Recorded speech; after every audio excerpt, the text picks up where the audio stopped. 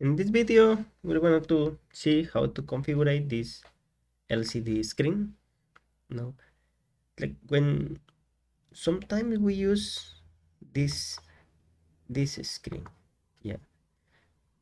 Yeah, this configuration. Yeah, but the problem is that when we wanna use this LCD, we cannot configure it. No, because to configure this screen or the difference is the controller. You know, sometimes we try to to use the library, this library, liquid crystal, we try to use with this LCD screen, but the library works with this configuration. Why? Because the problem is the controller. We have this controller for this screen, but for this screen, the correct controller is this. This is the datasheet of that. So we need to use a different configuration or a different library. And what is the library? The correct library? In Arduino is this is the library. This is the library. DF robot LCD point H. This is the correct library. And I put the library in the description is the link. You can download the library and install. So let's go watch an example. I have this LCD and I have a here I have a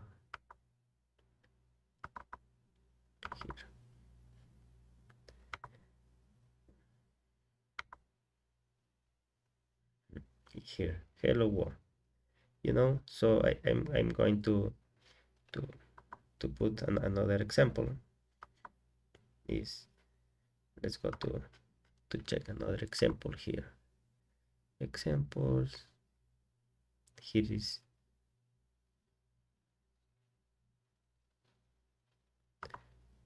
example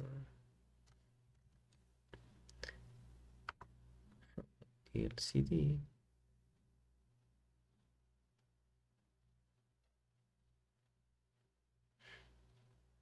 Go to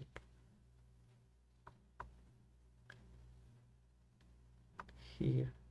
This is the scroll, and I create the point X. Yeah, here.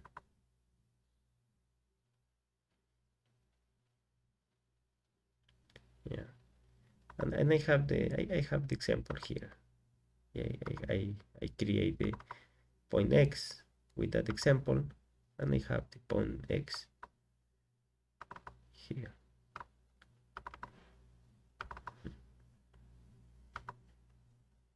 And let's go watch that. This is the another example. Yeah, this is the scroll. Yeah, and we can use that library with this screen. This is the correct library for this screen.